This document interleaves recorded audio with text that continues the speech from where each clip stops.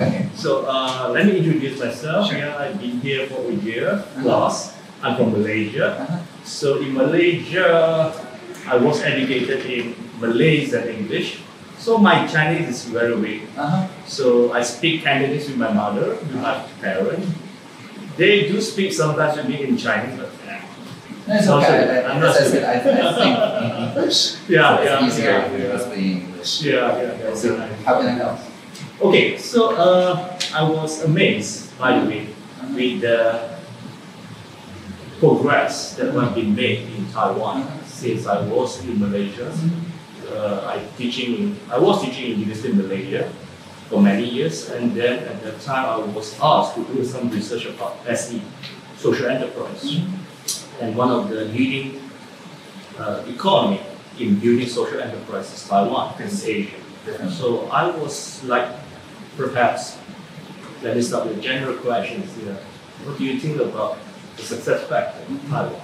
We leading this, this so-called ecosystem, bringing up many startups, successful startups in Taiwan, as well as some of this company can lead some of the program in which scale up and lead other countries to, emulate the model here. So what is your idea?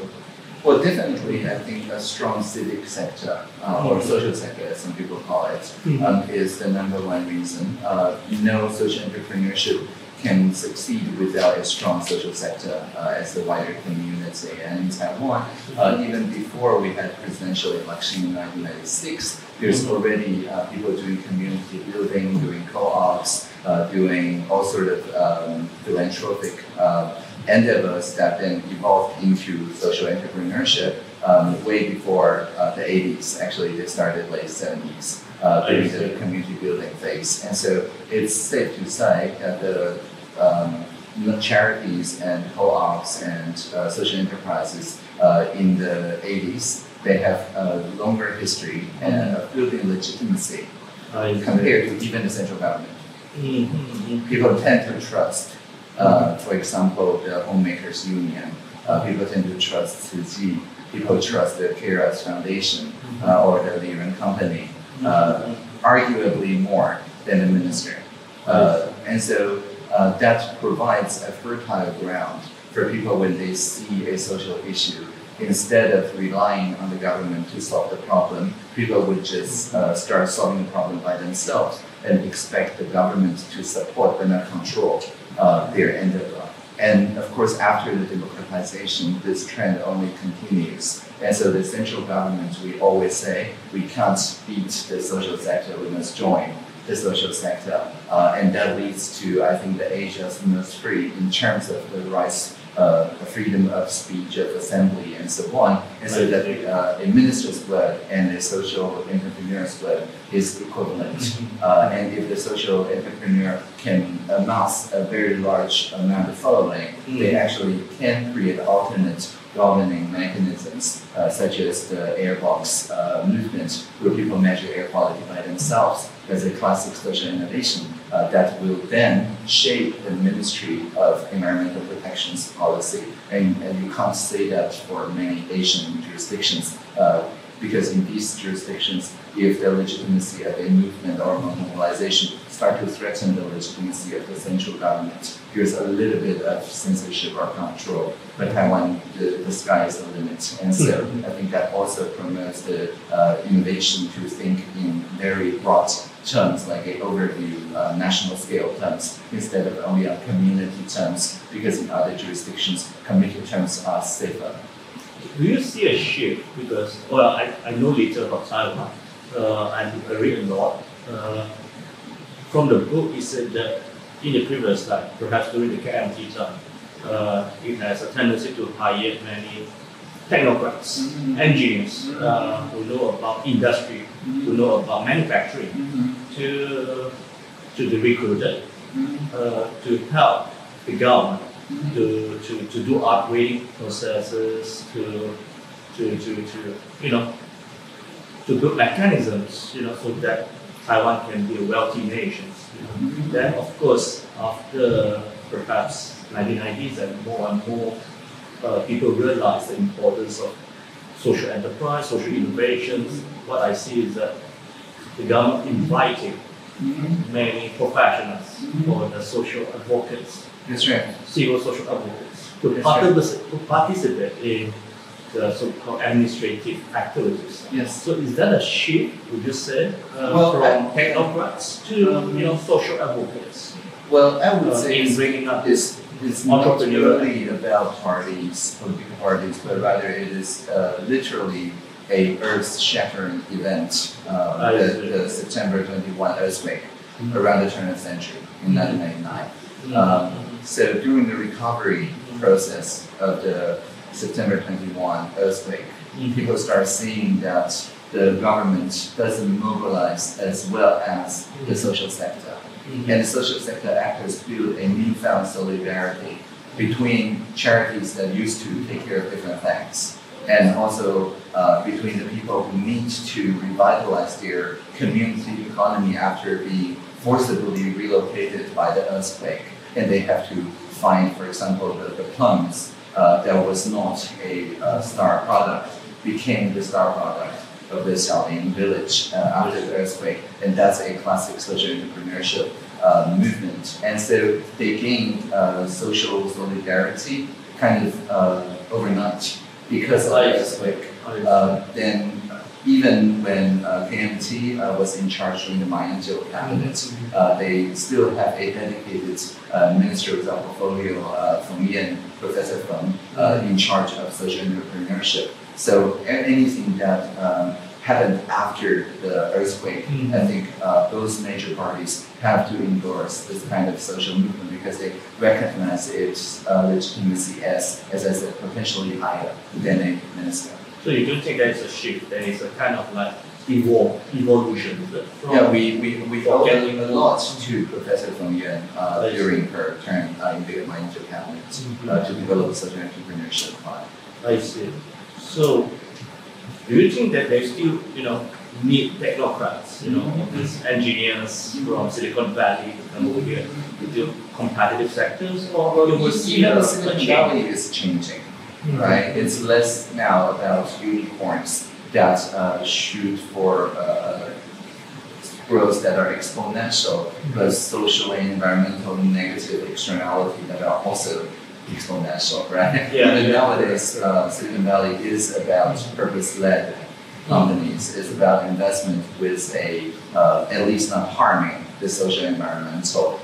It's about carbon neutral or even negative carbon innovations. It's about eco-design. So basically, I think as long as people think in a longer term, like sustainable goals 10-year horizon, the for-profit sector and the with-profit social entrepreneurs tend to speak more common language, as evidenced by, say, the B Corp movement, which is a certificate that even Kickstarter want to, get a B Lab certificate saying that we are triple bottom line and things like that. So even Silicon Valley is changing.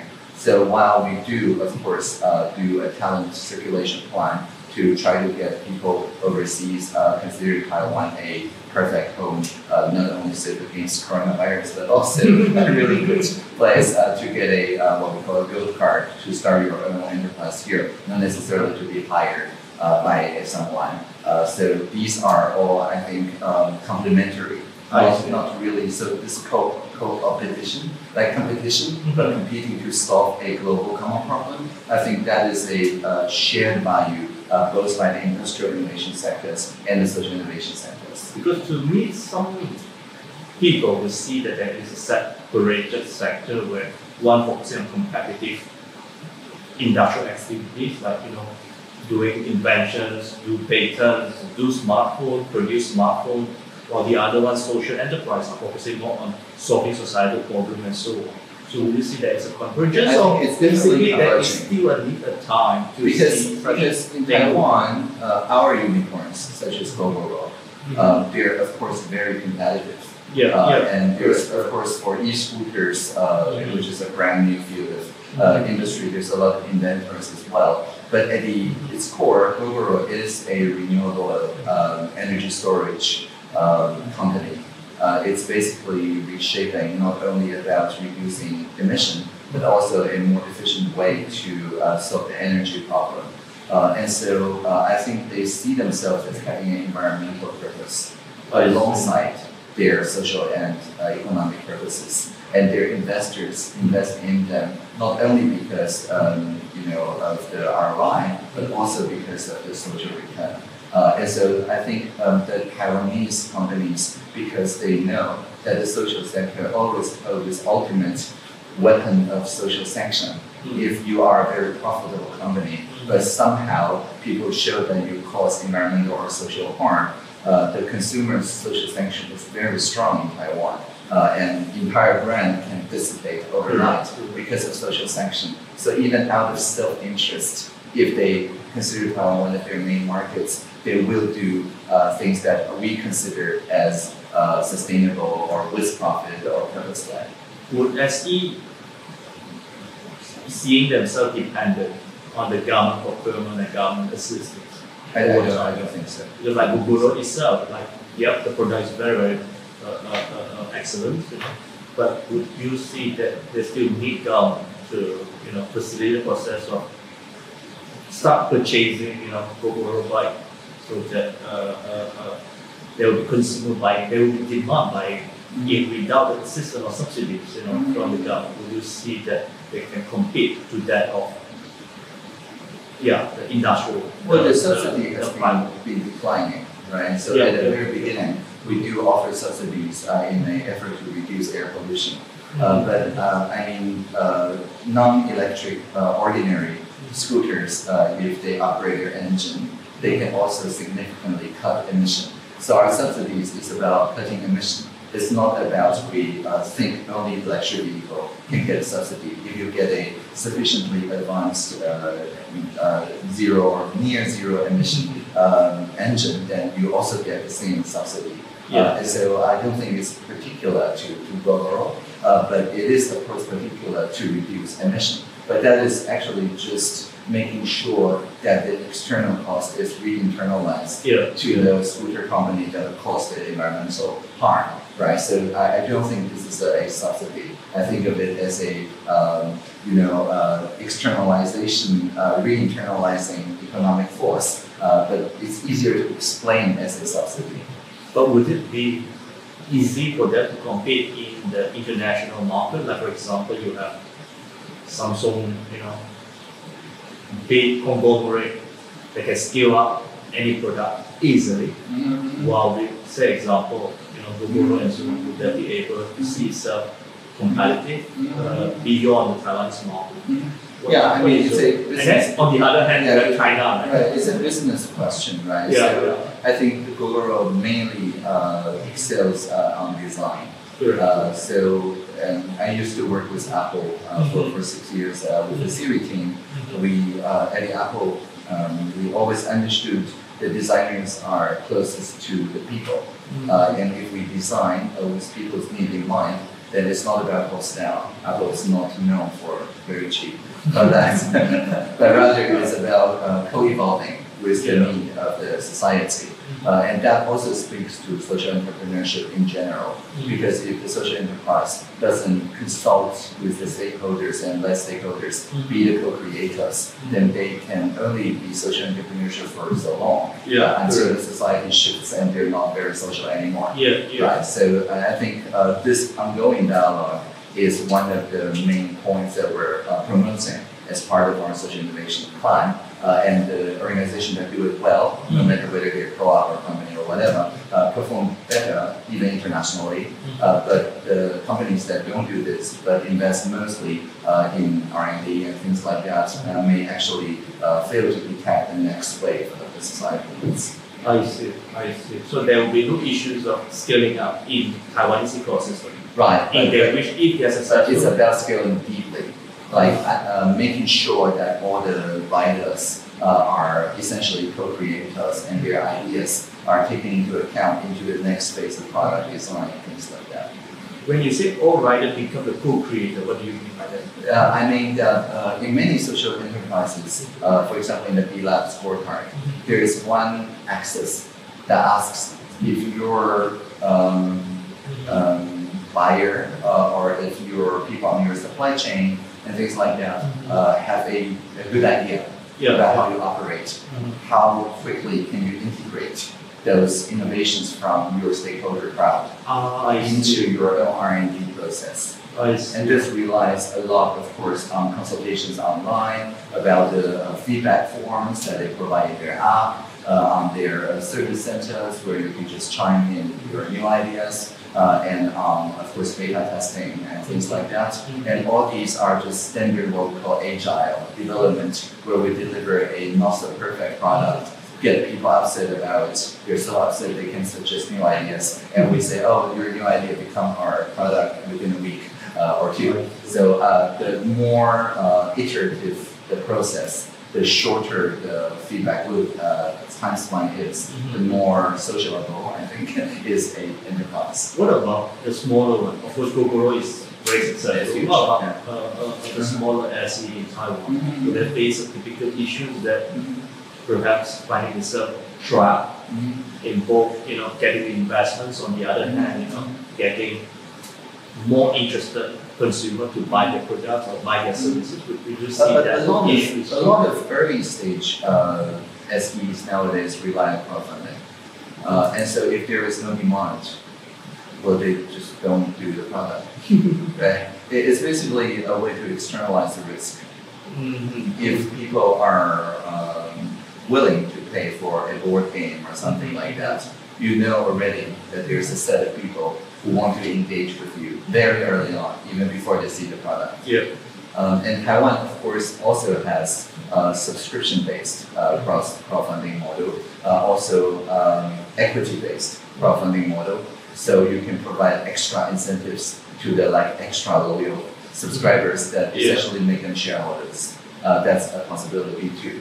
And so what I'm trying to say is that if you design the incentive mechanism just right, you can pivot quite a few times, each time understanding that, oh, it's not a good market fit, it's not a good market fit, until you find something that really is a market fit. And people are very, very tolerant of the teams that try a few times of crowdfunding and not very successful each way until they find something that really addresses people's needs. I see. But of course, in the textbooks, mentioned textbook that teaches about investment in terms of investing technology that being seen as short cycle and being seen as long cycle. Short cycle, as you mentioned, in which in responding to market demand, about technology that can benefit us in long run, 10 years, 15 years, and then of course there's no demand for now, but it has a potential in the next 5 to 10 years.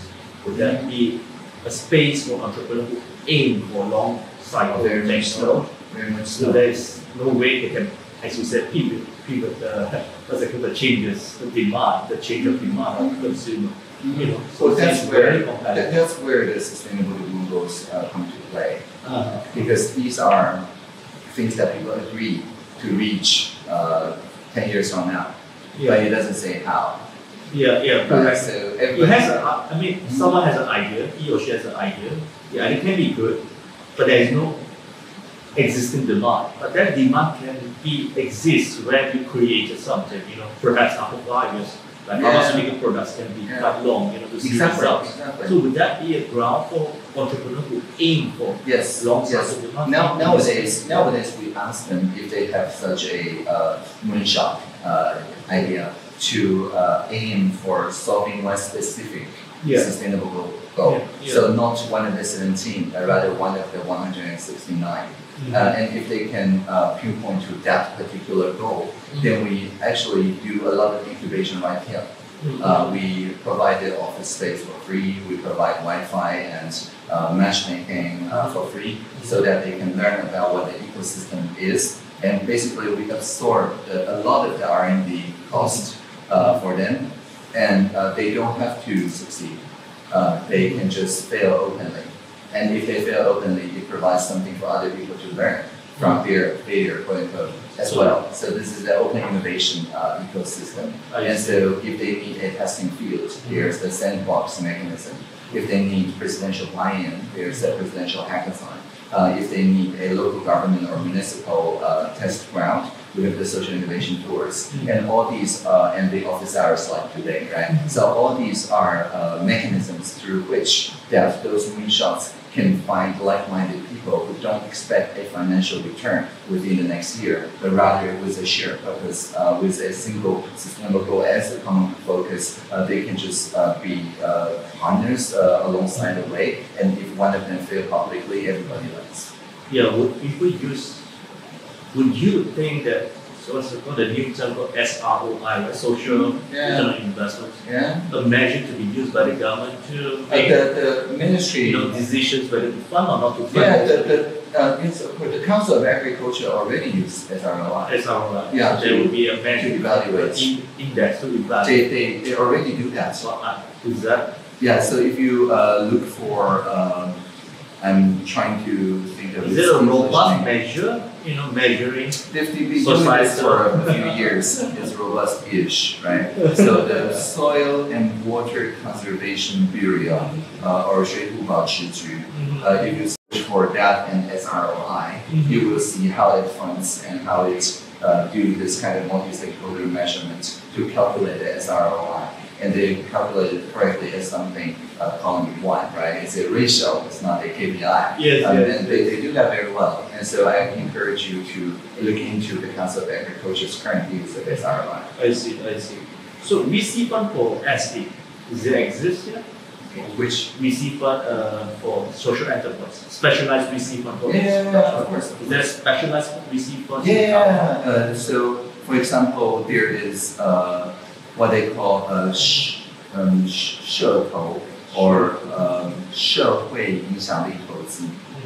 So the B current impact investment is one of the impact investors. They invest only with businesses that are profit with purpose. And they already have like 6 SDGs in their focus. And there's many portfolio companies that have already grown to be pretty good, like the Green Vines, the 鲜乳坊, the milk company are, I wouldn't say household names, but they're kind of visible. The Plum after the earthquake, 2021, the Ganle Wenchuang, the culture, art, and nature. These are also a very successful portfolio in their investments. So you can look at bcurrent.asia. B is just letter, bcurrent.asia, and you see their portfolio. Do you see that entrepreneurs in Taipei or Hsinchu are more organized and capable to that of other cities? Because my students was asking, you have to tour around Taiwan and see the needs of social entrepreneurs for different regions. So would you see that those that for the rural area or less urban area? No, they solve different problems. I see. So there is no priority be given to people here, but they are also equally opportunity with people here.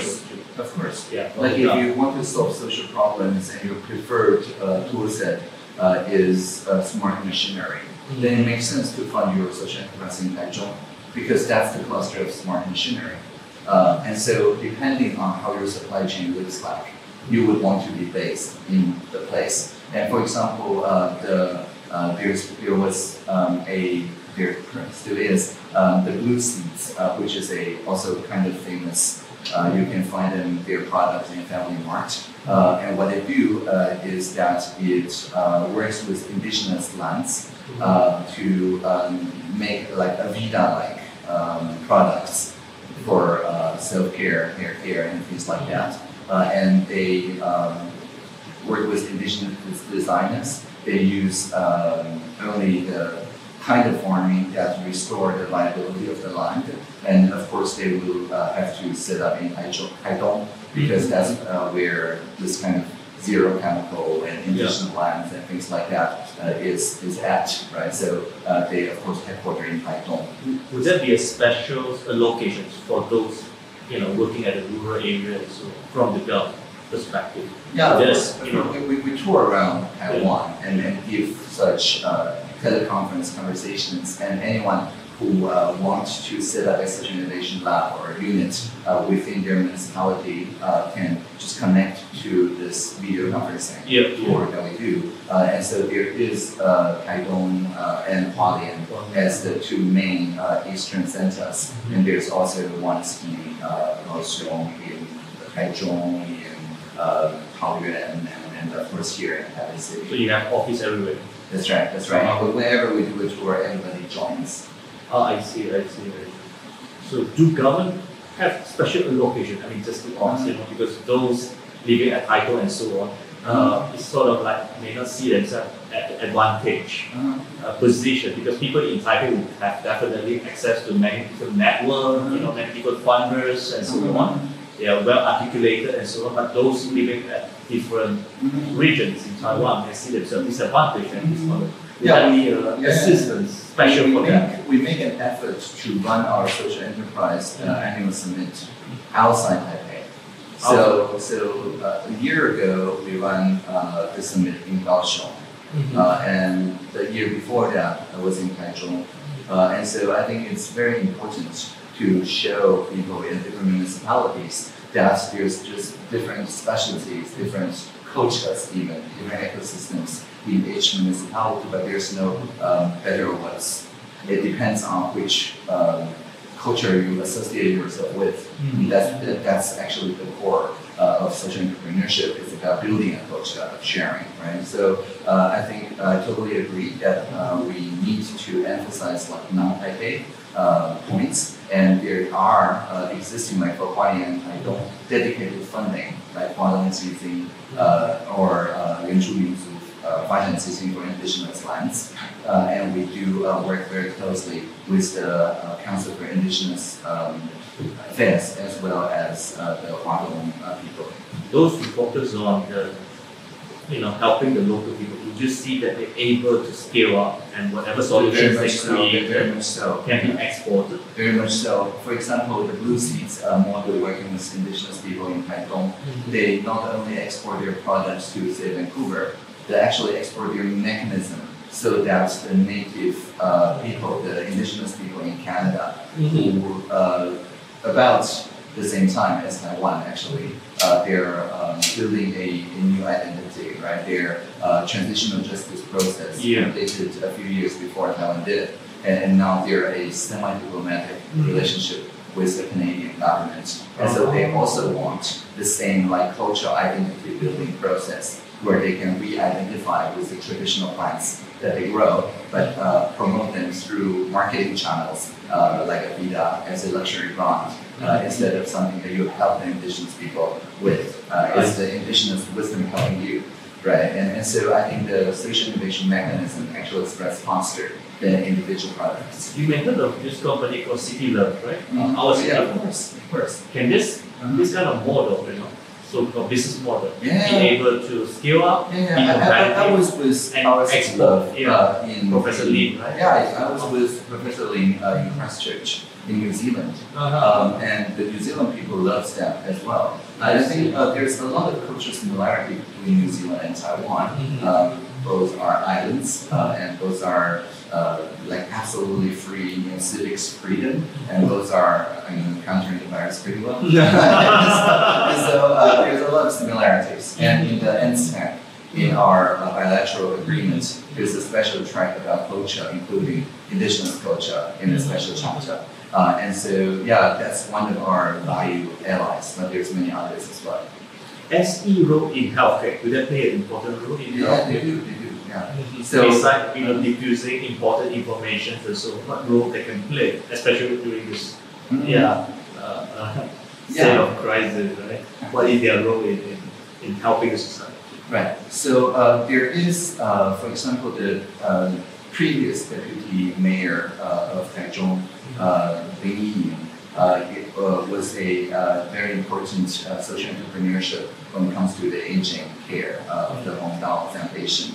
And I think she pioneered this idea of bringing social entrepreneurs as rebranding how long-term healthcare and care for the aging legs. Because in the long-term healthcare 2.0, the idea is that there's so-called Class C centers, which is just everywhere, like grocery stores and things like this, within walking distance. And they may be operated by social entrepreneurships specializing in, for example, running a cafe.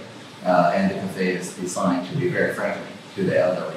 But the people who participate in the long-term healthcare, most young people who want to devote their career into long-term healthcare, first face resistance from their family, because their family doesn't see care for the elderly people as a career with a good ladder to improve. And so they've been there mainly at the time working on an exchange program with Japan, who has a lot of medical technologies to learn, and they can also learn foreign language and also get an international certificate. And once they're back in Taiwan, they are a cafe owner, right? It's like they can design their own ambience and have a real career ladder. They can even get an MBA or something, and then their parents are much more comfortable. People, enrolling themselves into the long-term care company. So what I'm trying to say is that social entrepreneurship spans a lot of things, but especially around intergenerational solidarity. It shows that elderly people are not just there to be taken care of with the right design of co-creation. The elderly people's wisdom can also input into a social enterprise as, for example, their stories or their cultural artifacts, or just the fact that they want to talk about their life over coffee with you, that provide a local learning center as well. Okay, perhaps I go towards the last two questions. Sure. Your view about Southeast Asia, generally, about the market, about the needs, the societal needs, and so on. What is your view about, in general, Southeast Asia market? Yeah, I think the greater East Asia region is totally the future, and not only because more people will be born there in the future, but actually the diversity is what I believe is transculturalism, meaning that in Taiwan there was a very long time where there is only one national language, and there may be progress from the technocrats that you mentioned, but at a cost of dwindling identity of other cultures and other languages. And this is a very well-known fact. But nowadays, we have 20 national languages or more, including the sign language. So you can see the CECC live stream. There's always a Taiwanese sign language interpreter. And so we're becoming much more inclusive. And people around Taiwan can choose to learn their basic education in any of the national languages. And they're very soon is going to be required to learn their mother tongue, including, of course, children of new immigrants, most of them from the East Asian countries. And so we're quickly becoming a transcultural republic. And that, I think, is Taiwan's future. But in a certain sense, many East Asian countries are already there. You're already very much transcultural. We see some people who have some, perhaps some conservative-minded people who have find themselves very hard, to accept this so-called movement towards transculturalism. As you term. I think there is definitely resistance. Even a very simple thing saying, we can start immersing kindergarten children in English. A simple thing as that. Correct. Meets resistance. Correct. So, and that's arguably easier actually in East Asian countries. If you decide to have a bilingual kindergarten with your mother tongue and English, it's not seen as something abnormal in most Southeast Asian countries. But somehow in Taiwan it meets resistance. So I would say that it's definitely there. I will see there's a conflict too. See Taiwanese married, Southeast Asian partners, and eventually you see that over time they get issues, and then they get divorced, and then many other things because of this mismatch thinking and so on. So a lot of people feel uncomfortable if the kind of the new children's of new immigrants speak their mother tongue and English better than their grandparents who speak maybe Mandarin and Taiwanese Holo or Hakka, right? But I think this can be ameliorated by more intergenerational solidarity, essentially by grandparents talking to their children more, or the other way around, which is one part of our new curriculum, is for the children to learn more from their family, their local community, rather than strictly from textbooks. And so I think it will take time, but it will heal, and I'm quite optimistic. I see. Can the immigrant play a role in social enterprise? Definitely. In the country of Taiwan? Definitely. Many of them are blue-collar workers. They can't articulate well, both in English or in Chinese. But they may have good ideas. They may be able to solve many problems that they use. I mean, many solutions that use in their home country. They can bring it in. How that kind of communications can be created? Are you in touch with a social enterprise called 140? They do that a lot. I see. So the name comes from when they were founded. New migrant workers comprise 140 of Taiwan's population. So that's their name. And of course, what they're doing is not only empowering the migrant workers, but they empower them with an aim that they can be like cultural ambassadors. So that when they finish their migrant working term and go back to their own country, they may, I don't know, start a cafe or pursuing their career, but also bring some of the know-hows of how to operate social enterprises, such as 140 themselves did, back to their own country. So it's kind of like a education center plus incubator. And I strongly encourage you to reach out to them. They have very good connection to the migrant workers. So which country in South, because now we're talking about, let's say, the South-Out policy, right? Taiwan South-Out policy. Which country will provide a lot of assistance, help, and learning opportunity for Taiwan? Every one of them. Because I can see that there's some sort of like tendencies to work more closely with people in Thailand and Vietnam. And somehow I don't see much effort being made to interact or communicate with perhaps people in India or perhaps people in Indonesia and so on. This is just my perceptions. Is that true?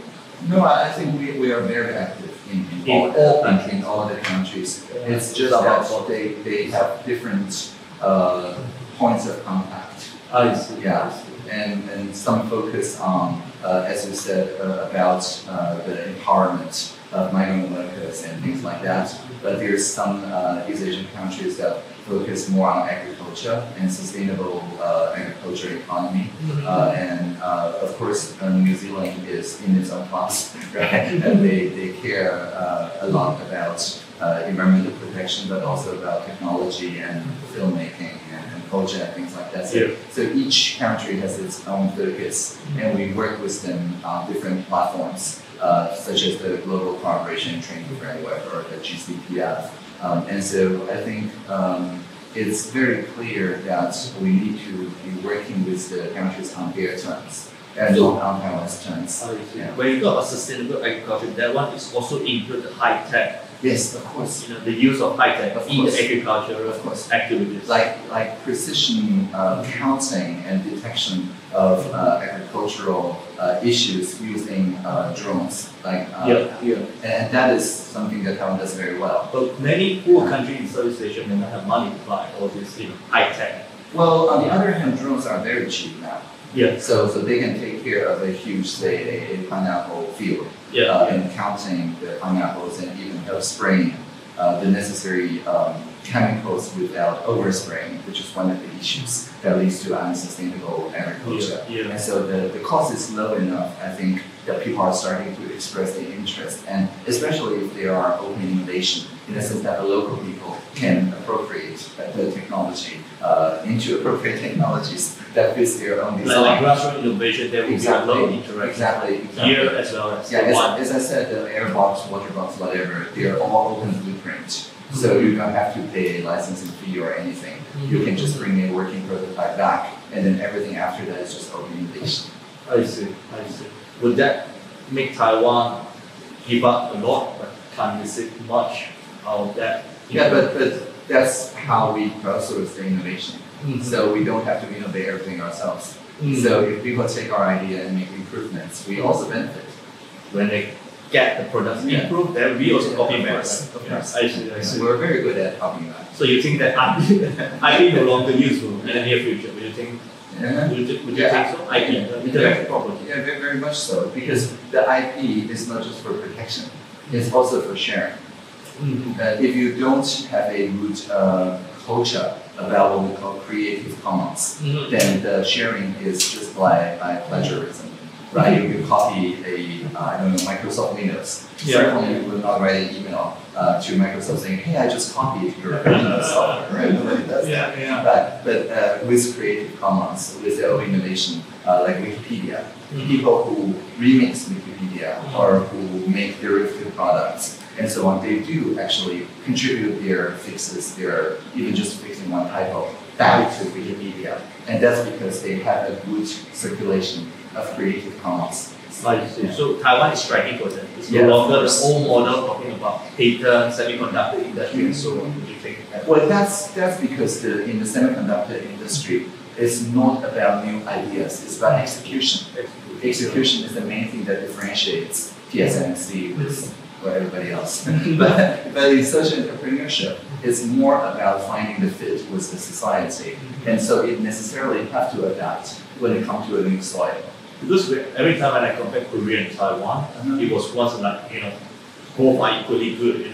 I'm seeing their patent activities are going up. But recently we see that what I see recently is that Korea is still going up, but we see that a declining trend be observed for the case of Taiwan. So in Taiwan, so if you only compare patents, I think it's just quite narrow I agree. competition. I think the WEF, including patents, but a lot of other innovation criteria. That's why the World Economic Forum placed Taiwan into the top 4 super innovators for 2 years running now. They look at a multitude of metrics. But I think Korea is also doing very well. I've been there many times. I really respect them. But for social entrepreneurship, they basically have a more municipal and governmental focus. They have an act that specifically promotes certain kinds of social entrepreneurship around social welfare and empowerment, which is great. But in Taiwan, our social innovation came from the grassroots, from this huge swarm of MISMEs. And the MISMEs, they're extremely agile and bring out new innovations without even waiting for the cycle to get their patents issued. They don't even bother patenting it because just like in fashion, if it goes out of fashion within a quarter, you don't patent the fashion designs, right? So I think it's the agility that is the backbone of the Taiwan's MISME innovation. I'm very grateful that Korea is showing a different story of social entrepreneurship. They're also doing very well. Great. Thank you very much. Thank you for spending time. Yes. Awesome. Thank you. So thank you very much. So you know that what the professor do, we write books, and when we write books, we make students to read it. So I have 2 books. If you don't mind, of course. accepting something small. This is about Malaysia. This is Malaysia's awesome. Innovations in the city context. As well as the other one is about agriculture. So I'll just place it in my office and share it with my colleagues. That would be great. Thank you very much for spending time with me. I hope that we can keep in touch. Of course. You have my email, just mail me. Thank you. See you. Cheers.